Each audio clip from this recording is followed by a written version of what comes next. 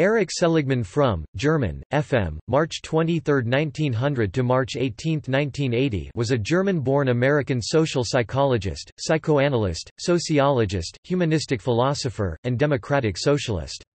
He was one of the founders of the William Alanson White Institute of Psychiatry, Psychoanalysis and Psychology in New York City and was associated with the Frankfurt School of Critical Theory. Life. Erich Fromm was born on March 23, 1900, at Frankfurt am Main, the only child of Orthodox Jewish parents. He started his academic studies in 1918 at the University of Frankfurt am Main with 2 semesters of jurisprudence. During the summer semester of 1919, Fromm studied at the University of Heidelberg, where he began studying sociology under Alfred Weber, brother of the better-known sociologist Max Weber, psychiatrist-philosopher Karl Jaspers, and Heinrich Rickert.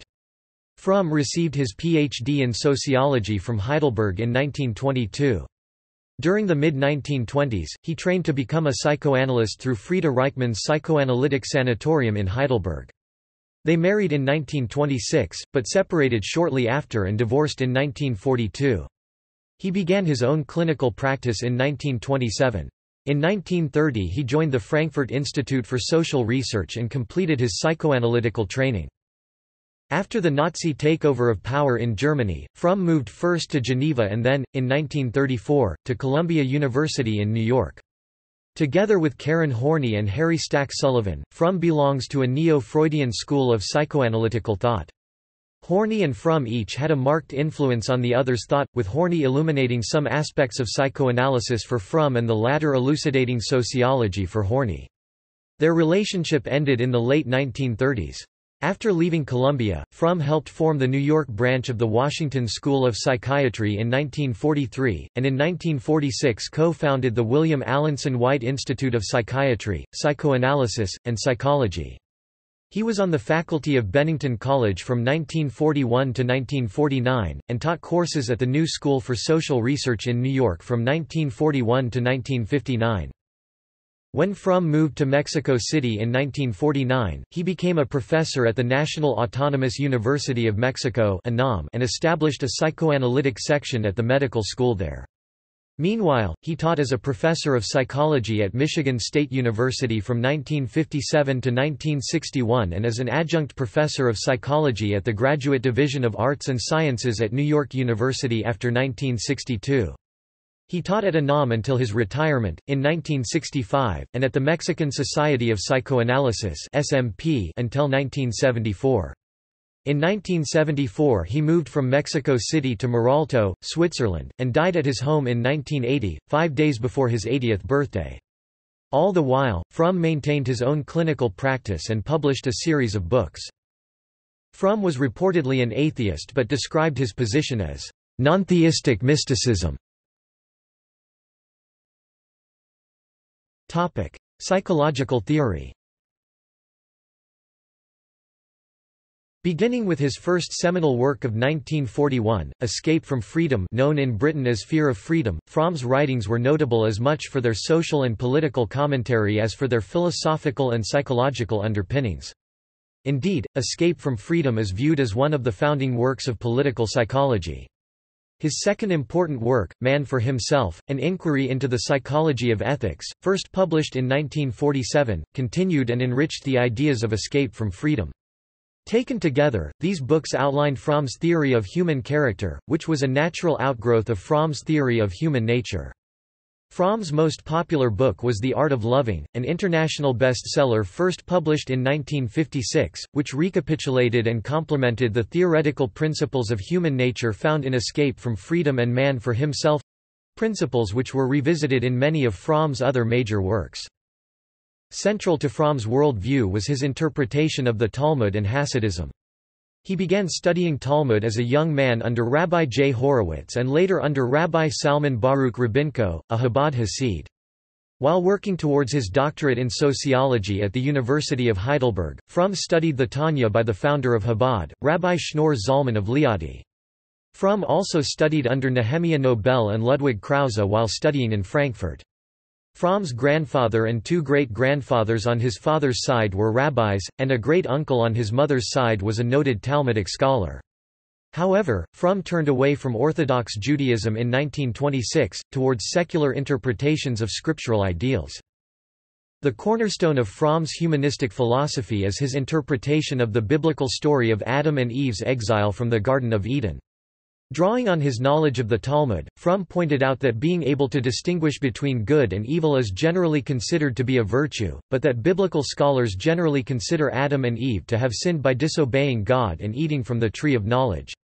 However, departing from traditional religious orthodoxy on this, Fromm extolled the virtues of humans taking independent action and using reason to establish moral values rather than adhering to authoritarian moral values. Beyond a simple condemnation of authoritarian value systems, Fromm used the story of Adam and Eve as an allegorical explanation for human biological evolution and existential angst, asserting that when Adam and Eve ate from the tree of knowledge, they became aware of themselves as being separate from nature while still being part of it. This is why they felt naked and ashamed. They had evolved into human beings, conscious of themselves, their own mortality, and their powerlessness before the forces of nature and society, and no longer united with the universe as they were in their instinctive, pre-human existence as animals. According to Fromm, the awareness of a disunited human existence is a source of guilt and shame, and the solution to this existential dichotomy is found in the development of one's uniquely human powers of love and reason.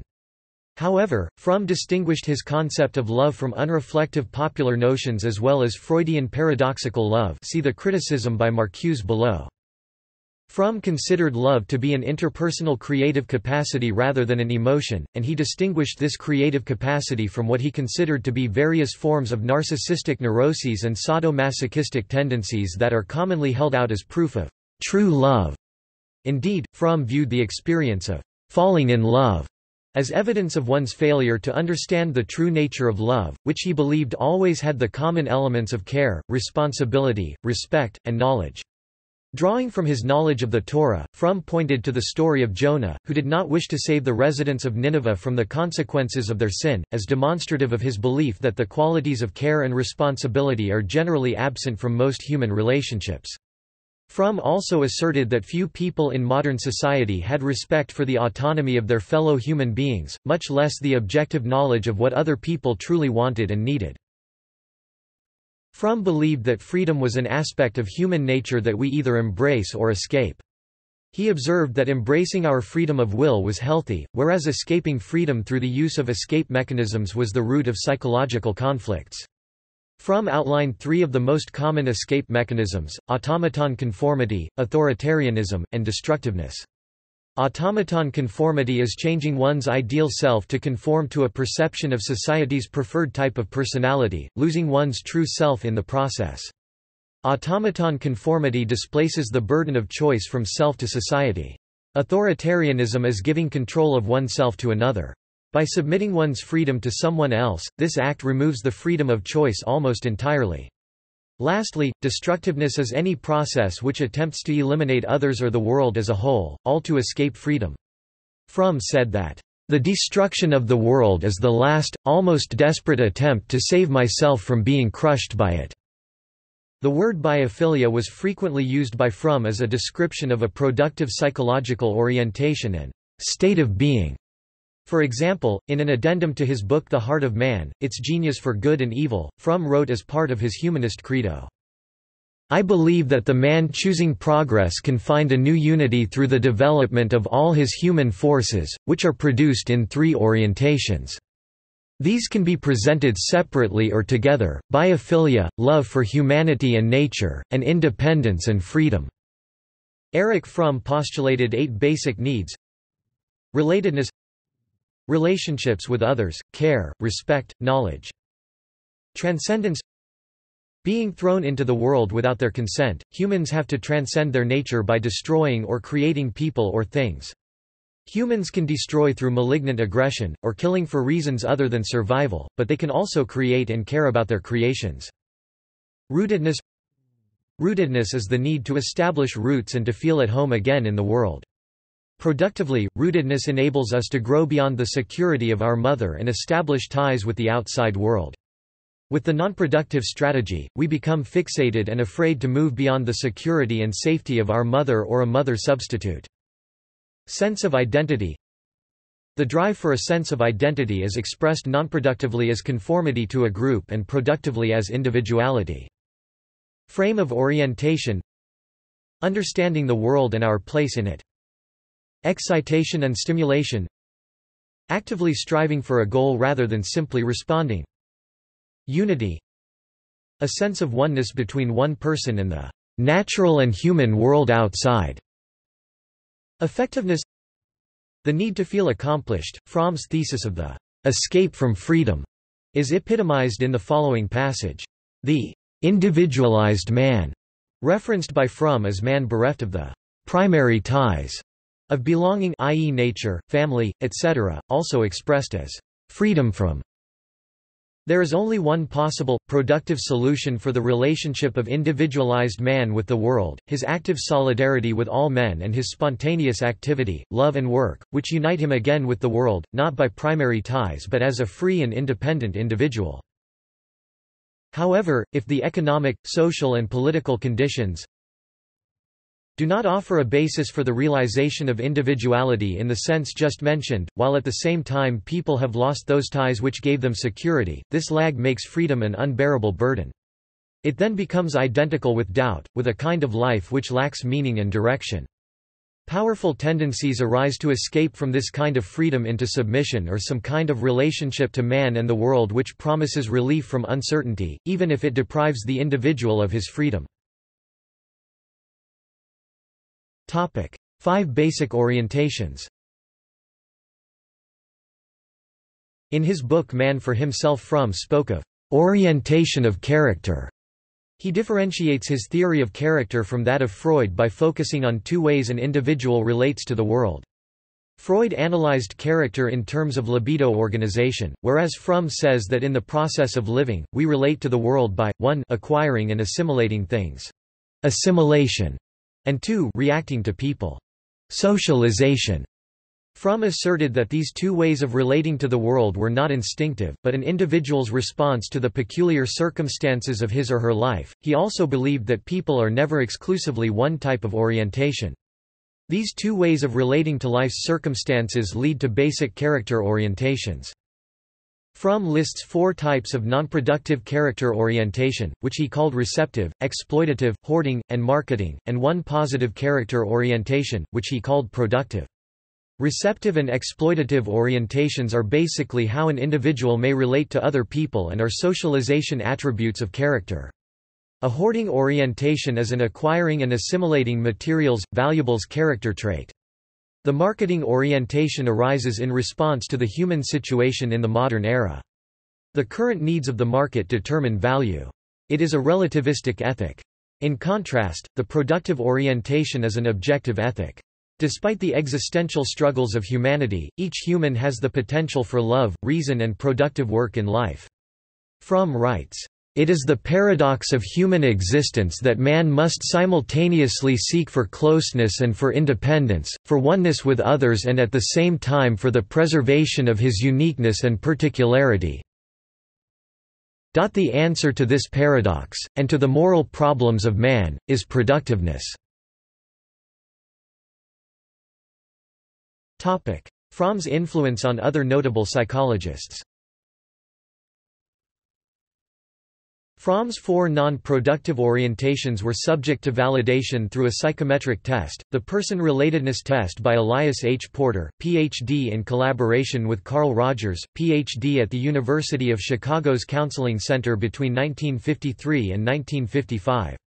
Fromm's 4 non-productive orientations also served as basis for the LIFO test, first published in 1967 by Stuart Atkins, Alan Catcher, Ph.D., and Elias Porter, Ph.D. and the Strength Deployment Inventory, first published in 1971 by Elias H. Porter, Ph.D. Fromm also influenced his student Sally L. Smith, who went on to become the founder of the Lab School of Washington and the Baltimore Lab School. Critique of Freud. Fromm examined the life and work of Sigmund Freud at length. Fromm identified a discrepancy between early and later Freudian theory, namely that, prior to World War I, Freud had described human drives as a tension between desire and repression, but after the end of the war, began framing human drives as a struggle between biologically universal life and death eros and thanatos instincts. Fromm charged Freud and his followers with never acknowledging the contradictions between the two theories. Fromm also criticized Freud's dualistic thinking. According to Fromm, Freudian descriptions of human consciousness as struggles between two poles were narrow and limiting. Fromm also condemned Freud as a misogynist unable to think outside the patriarchal milieu of early 20th-century Vienna. However, in spite of these criticisms, Fromm nonetheless expressed a great respect for Freud and his accomplishments. Fromm contended that Freud was one of the architects of the modern age, alongside Albert Einstein and Karl Marx, but emphasized that he considered Marx both far more historically important than Freud and a finer thinker. Political ideas and activities. Fromm's best-known work, Escape from Freedom, focuses on the human urge to seek a source of authority and control upon reaching a freedom that was thought to be an individual's true desire. Fromm's critique of the modern political order and capitalist system led him to seek insights from medieval feudalism. In Escape from Freedom, he found value in the lack of individual freedom, rigid structure, and obligations required on the members of medieval society.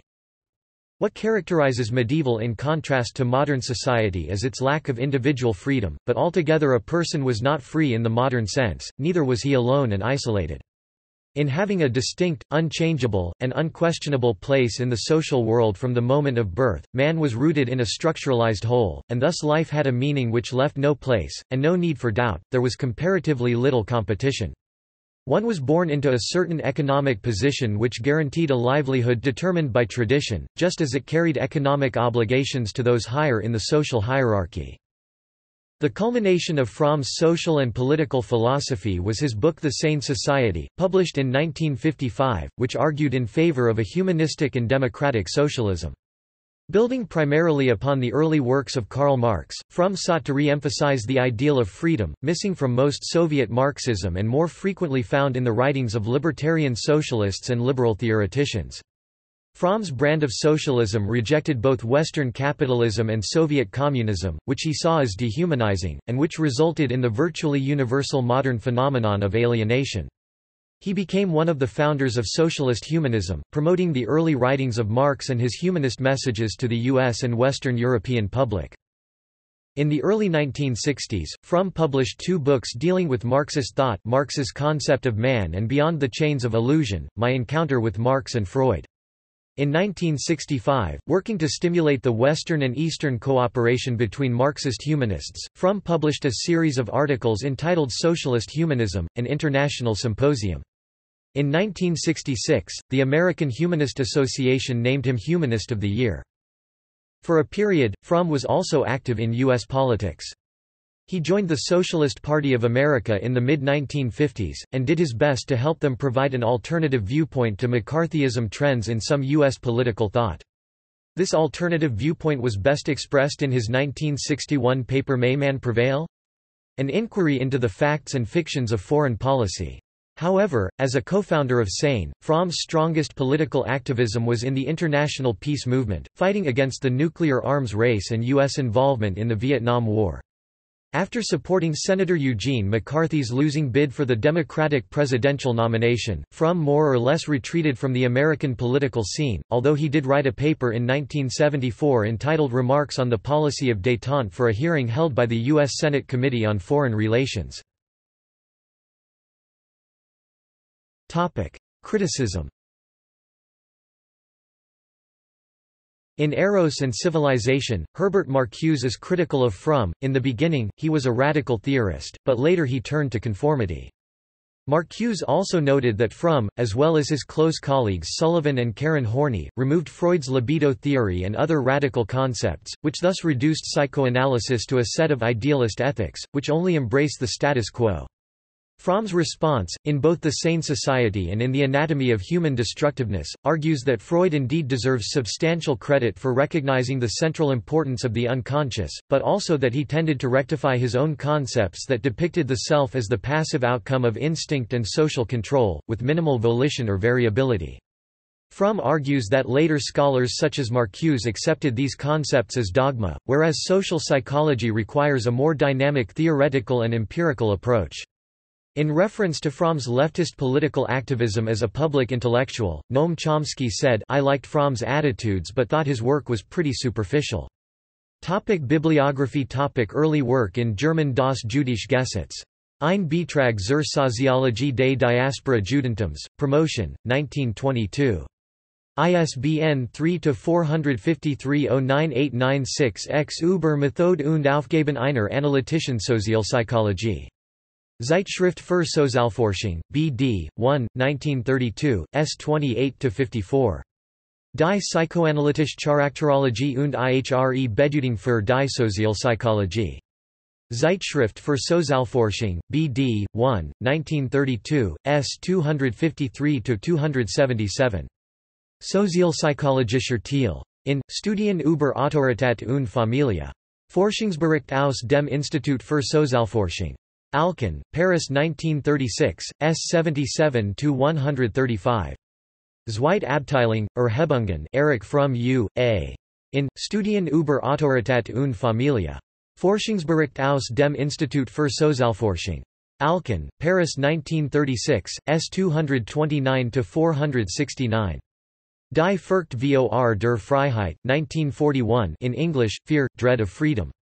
ISBN 3-423-35024-5 Psychoanalyze and Ethic, 1946.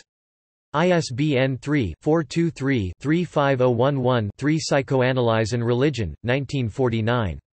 ISBN 3-423-34105-X The Dwight H. Terry Lectureship 1949–1950 Later works in English Escape from Freedom U.S.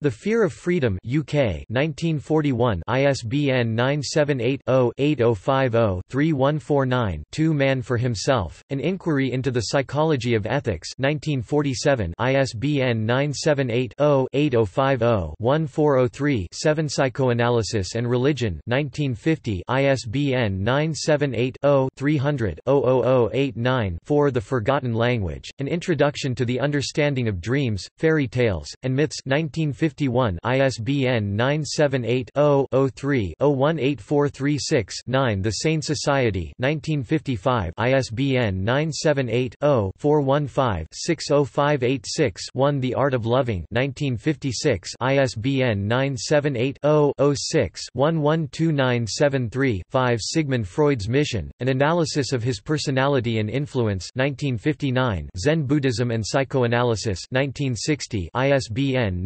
978-0-285-64747-3 May Man Prevail?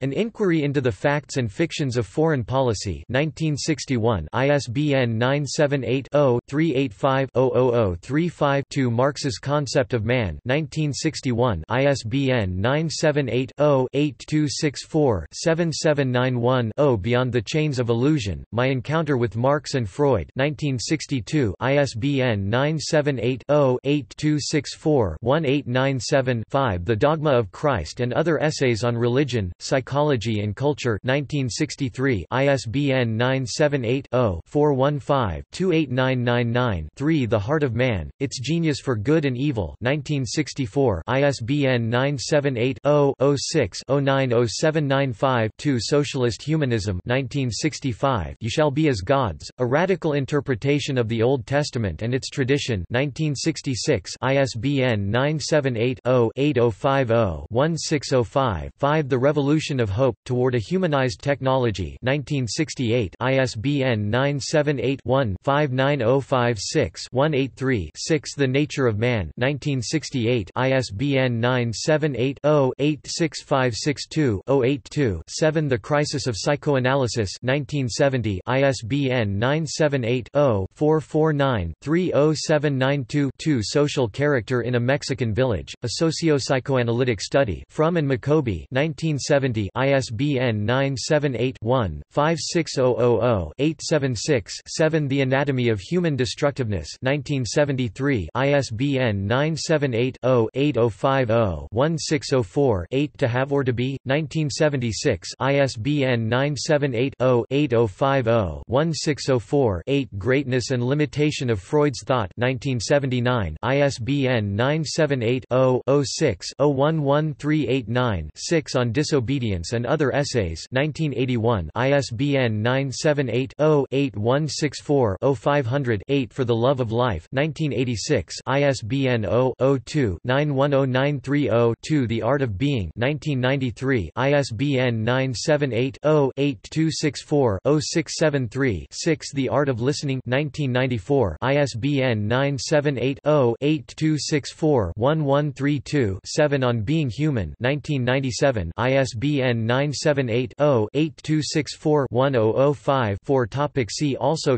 Notes. Further reading. De Rodrigo, Enrique, Neoliberalismo y otras patologías de la normalidad. Conversando nuestro tiempo con Erich Fromm. Madrid, Penbooks, 2015. ISBN 978-84-608-1648-5. Spanish. Lawrence J. Friedman, The Lives of Erich Fromm, Love's Prophet. New York, Columbia University Press, 2013. ISBN 978-0231162586. Funk, Rainer, Erich Fromm, His Life and Ideas, an Illustrated Biography. Continuum, New York, 2000. ISBN 978-0826412249. Jensen, Walter A., Erich Fromm's Contributions to Sociological Theory. Kalamazoo, Me, Printmill, 2017. ISBN 978-0970491947. External links. Publications by and about Erich Fromm in the Catalogue Helveticat of the Swiss National Library. Erich-Fromm.de, Erich Fromm Archives, Literary Estate FrommSociety.com, International Erich Fromm Society. Rainer Funk, Life and Work of Erich Fromm, Logos, 6-3, Summer 2007. International Foundation Erich Fromm, Italian, HRC, Utexas. Adu, 1958. Mike Wallace interview. FBI file on Erich Fromm. Erich Fromm, Mechanisms of Escape from Freedom 1942. Erich Fromm at Encyclopædia Britannica.